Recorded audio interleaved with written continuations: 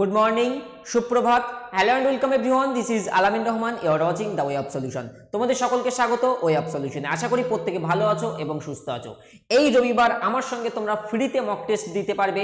25 নম্বরের mock test arrange করছি, প্রত্যেকের জন্য উন্মুক্ত, এবং সেই মক টেস্টে যে হাইয়েস্ট স্কোরার হবে, যে সর্বোচ্চ নাম্বার আনতে পারবে, তার জন্য থাকছে একটা আকর্ষণীয় পুরস্কার। ডিটেলে আমরা জানছি পরবর্তীতে। শুরু করছি আজকের পর্ব, অর্থাৎ 21 মার্চ 21 মার্চের গুরুত্বপূর্ণ সাম্প্রতিক ঘটনাবলী, যেগুলো তোমাদের আপকামিং প্রত্যেকটি পরীক্ষার জন্য আশা করি গুরুত্বপূর্ণ হবে। So 21 March current affairs. First question স্ক্রিনে, মধ্যপ্রদেশের মুখ্য সচিব পদে কে নিযুক্ত হয়েছেন? দ্য স্টেট কল্ড মধ্যপ্রদেশ এর মুখ্য সচিব পদে কে নিযুক্ত হয়েছেন? সঠিক উত্তর হয়ে যাবে option A, M Gopal Reddy. M Gopal Reddy হবে সঠিক উত্তর। M Gopal Reddy has been appointed as the chief secretary of the state Madhya Pradesh, অর্থাৎ মধ্যপ্রদেশের চিফ সেক্রেটারি, যেটাকে আমরা মুখ্য সচিব বলছি, সেই পদে এম গোপাল রেড্ডি নিযুক্ত হয়েছেন। হি উইল রিপ্লেস এস মন্টরি, অর্থাৎ তার পদকে তিনি স্থলাভিষিক্ত করছেন, who is returning on March 31 মার্চে ইনি রিটায়ার্ড করছেন, এবং তারপরে এম গোপাল রেড্ডি 1 এপ্রিল থেকে দায়িত্বভার নেবেন। আজকের পর্বতে অনেক তথ্য থাকছে, তোমরা একটু ধৈর্য সহকারে দেখবে এবং শেষ পর্যন্ত দেখবে, আশা করি তোমাদের ডেফিনেটলি ভালো লাগবে। সো সেকেন্ড কোশ্চেন আমার স্ক্রিনে, এই বছর ওয়ার্ল্ড সিটিজ সামিট হোস্ট করবে কোন দেশ? সঠিক উত্তর হয়ে যাবে সিঙ্গাপুর। এবছর হোস্ট কান্ট্রি থাকছে ওয়ার্ল্ড সিটি সামিটের। সো দেখে নিই ওয়ার্ল্ড সিটি সামিটটা আদতে হবে কোন সময়? এই বছরই, অর্থাৎ জুলাইয়ের 5th to 9th, অর্থাৎ 5 to 9 July 2020 world city summit হবে। এবছরের থিমটা কি রাখা হয়েছে? লাইভেবল and sustainable সিটিজ adapting two A ডিসক্রিপ্টেড world, এটা হচ্ছে এই বছরের থিম। নেক্সট কোশ্চেন, সম্প্রতি প্রয়াত হয়েছেন পি.কে. বন্দ্যোপাধ্যায়। সম্প্রতি প্রয়াত হয়েছেন পি.কে. বন্দ্যোপাধ্যায়। তিনি নিম্নের কোন ক্ষেত্রের সঙ্গে যুক্ত? বলতে হবে তিনি নিম্নের কোন প্রফেশন বা তিনি কোন পেশার সঙ্গে যুক্ত ছিলেন। Very good question. সঠিক উত্তর হয়ে যাবে ফুটবলার, অর্থাৎ তিনি একজন পেশাদারী নাম করা ফুটবল খেলোয়াড় ছিলেন। Option B is the right answer. এখানে মনে রাখতে পারি তার জীবনের বেশ কিছু পুরস্কার সম্পর্কে। 1961 সালে তিনি অর্জুন পুরস্কার পেয়েছিলেন। 1994 সালে পদ্মশ্রী পুরস্কার তিনি পেয়েছিলেন। পুরস্কারের তালে পেয়েছিলেন কে? পি.কে. বন্দ্যোপাধ্যায়। ভারতের হয়ে তিনি 3টি এশিয়ান গেমসে প্রতিনিধিত্ব করেছেন, যেটা ছিল 1958, 1958 টোকিওতে, 1962 জাকার্তা এবং 1966 ব্যাংককে। তাহলে পি.কে. বন্দ্যোপাধ্যায় হচ্ছেন একজন বাঙালি footballer. Option B is the right answer, যিনি সম্প্রতি প্রয়াত হয়েছেন। নেক্সট কোশ্চেন, সার্কের কোন দেশ জনতা কারফিউ ঘোষণা করেছে? তো তোমরা সকলেই জানো কোভিড-19 অর্থাৎ করোনা বর্তমানে একটা মহামারী আকার ধারণ করেছে। সো এর জন্য আমরা যাতে আরও সেফ থাকতে পারি, ভালো থাকতে পারি, এর জন্য আমরা দেখেছিলাম আমাদের দেশের প্রধানমন্ত্রী নরেন্দ্র দামোদর দাস মোদী সার্কের গোষ্ঠীভুক্ত দেশগুলির সঙ্গে তিনি ভিডিও কনফারেন্স করেছিলেন। গত পর্বের আগের পর্বে বোধহয় ডিসকাস করেছিলাম। তো রিসেন্ট তিনি কালকের আগের দিন রাত্রে 8টায় তিনি প্রেস কনফারেন্সের মাধ্যমে লাইভে তিনি জানিয়েছেন, যাতে আমরা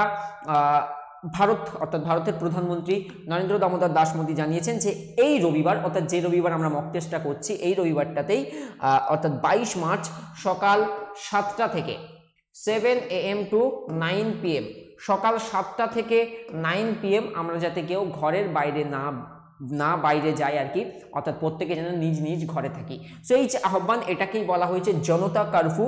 তো এই জনতা কারফিউ ডাক দিয়েছেন ভারতের প্রধানমন্ত্রী নরেন্দ্র দামোদর দাস মোদী। তাহলে সার্কের কোশ্চেনটা ঠিক একটু ঘুরিয়ে করা হয়েছে বলে অনেকের কাছে একটু অড লাগতে পারে, বাট ইয়েস, সার্কের, বিকজ ভারত একটা সার্কের গোষ্ঠীভুক্ত দেশ, তো এইভাবেই কিন্তু আমরা কোশ্চেনগুলো দেখতে পারি এক্সামে।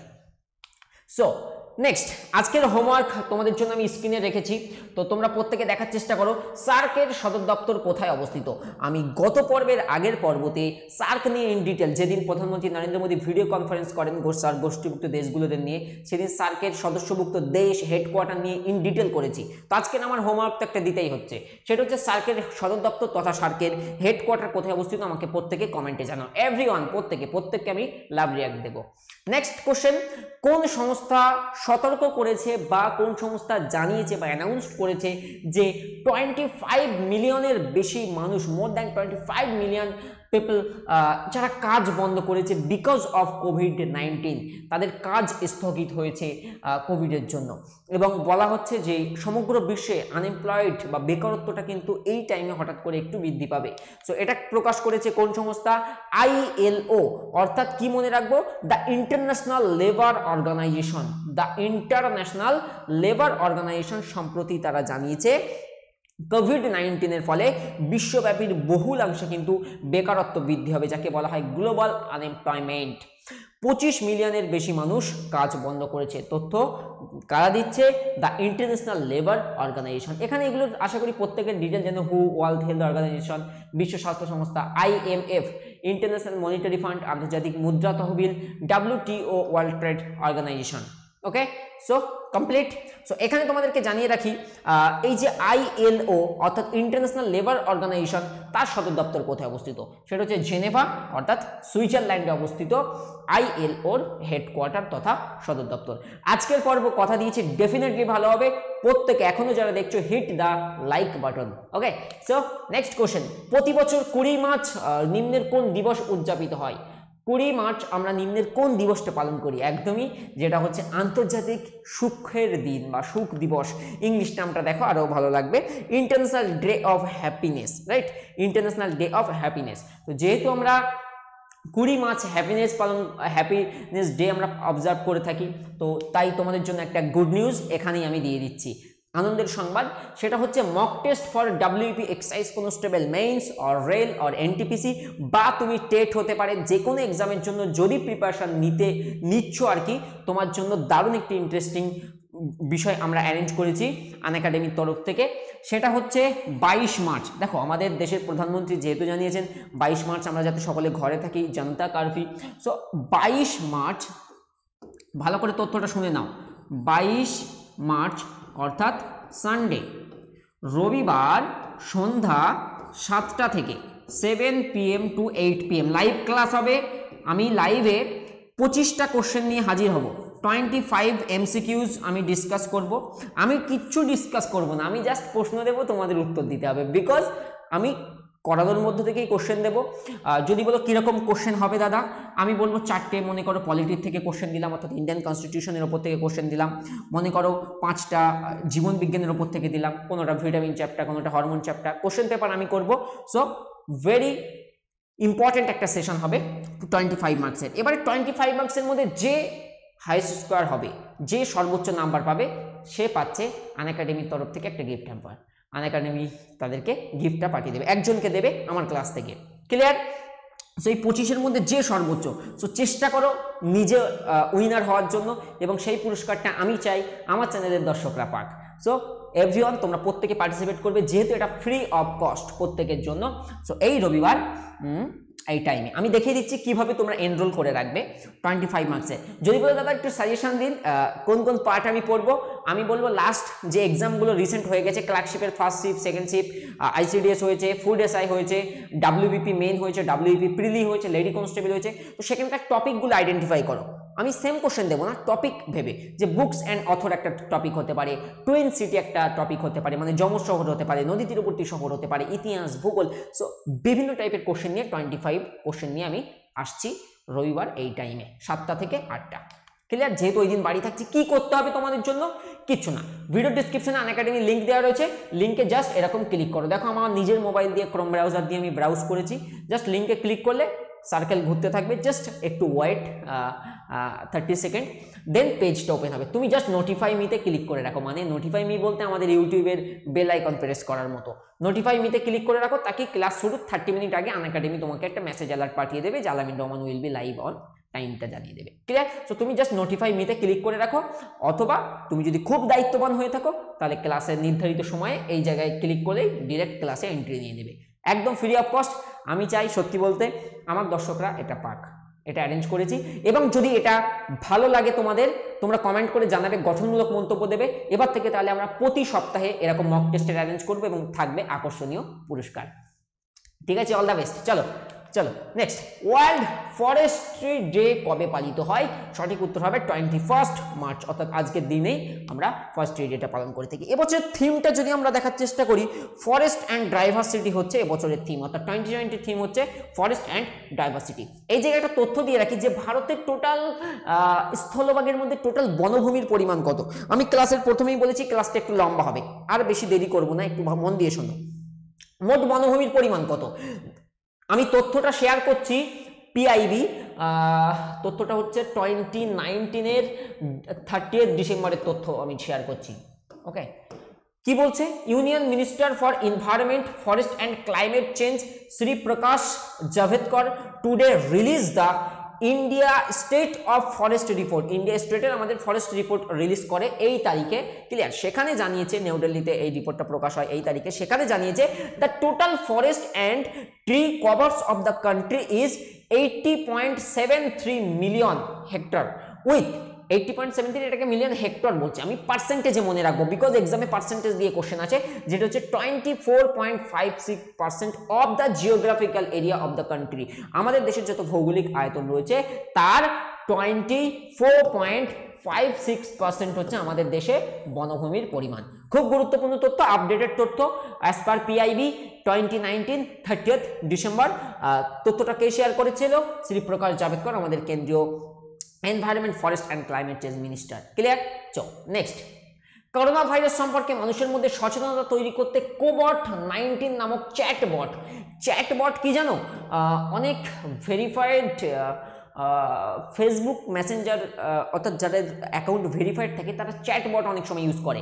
তোমরা চ্যাটবট আরে যারা পাবজি খেলো তারা দেখো না, বট পেলে আর অনেক সময় চলে আসে। সিমিলারলি চ্যাটবট মানে হচ্ছে তুমি মনে করো, মানে চ্যাটবট মানে বটেদের শিখিয়ে দেওয়া থাকে, মানে ওই যন্ত্রকে শেখানো থাকে যে সে যদি প্রশ্ন করে হাই আলামিন কেমন আছো, সো তার উত্তরে যেন যাই অলওয়েজ যে আমি খুব ভালো আছি, মানে এটা হচ্ছে চ্যাটবট, অটো জেনারেটেড মেসেজ আমরা যাকে বলে থাকি তাকে আমরা চ্যাটবট বলে থাকি। সো কোভিড-19 নিয়ে যত যা জিজ্ঞাসা হচ্ছে নিয়ারেস্ট হসপিটাল বা কি করব না, সেটা হোয়াটসঅ্যাপে টেক্সট লিখলে অটোমেটিক চ্যাটবট তাকে রিপ্লাই দেবে, ম্যানুয়াল রিপ্লাই নয়, অটোমেটিক রিপ্লাই। এই কারণে এটাকে চ্যাটবট বলা হয়। ভেরি গুড ইনিশিয়েটিভ, এবং এটা নিয়েছে গোয়া। ওকে, গোয়ার হেলথ মিনিস্টারের তরফ থেকে। So Goa health minister Biswajit পিরানে has launched A chatbot. তাহলে চ্যাটবটের কাজ কি বোঝা গেছে তো? Create awareness about corona virus among the citizen. Very good. So not only Goa এটা ফার্স্ট ইন্ট্রোডিউস করে, অনেকেই কিন্তু অনেক স্টেট সারা বিশ্বের মধ্যে কিন্তু এটা পরিকল্পনাটা নিয়েছে অলরেডি চ্যাটবটের বিষয়টা, যাতে কি কিছু ট্যাগ মানে ট্যাগ দিয়ে অ্যান্সার অলরেডি প্রি টাইপ থাকবে, তুমি যেই ওই টাইপের কোশ্চেন করবে, ওই কিওয়ার্ড দিয়ে কোশ্চেন করবে, সেই কিওয়ার্ডের উত্তর অটোমেটিক অটো জেনারেটেড হবে। ওকে, সো পরবর্তী বইটা খুব গুরুত্বপূর্ণ, একটা বুকস অ্যান্ড অথর্স থেকে একটা কোশ্চেন দিয়েছি, ভেরি ভেরি ইম্পর্টেন্ট। মাই এনকাউন্টার্স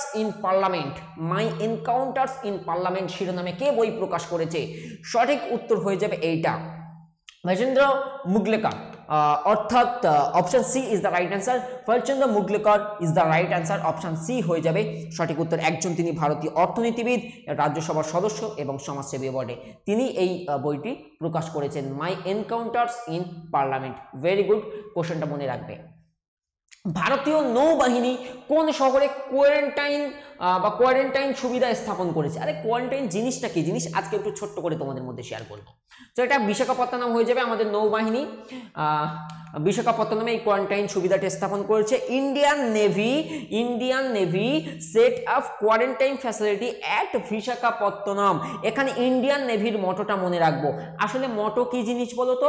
মটো বলতে প্রত্যেক আমাদের ইন্ডিয়ান নেভি বলো, ইন্ডিয়ান এয়ারফোর্স বলো, বিএসএফ বলো, ডাব্লিউবিপি বলো, প্রত্যেকে নিজেদের একটা লক্ষ্য নিয়ে চলে, যেটাকে আমরা মটো অনেক সময় বলতে পারি। যেমন ফর এক্সাম্পল মনে রাখতে পারো, আইসিডিএস পরীক্ষায় খুব সম্ভবত এসেছিল আইএএফ, ইন্ডিয়ান এয়ারফোর্সের মটো এসেছিল। আমি অনেকগুলো বলে দিচ্ছি।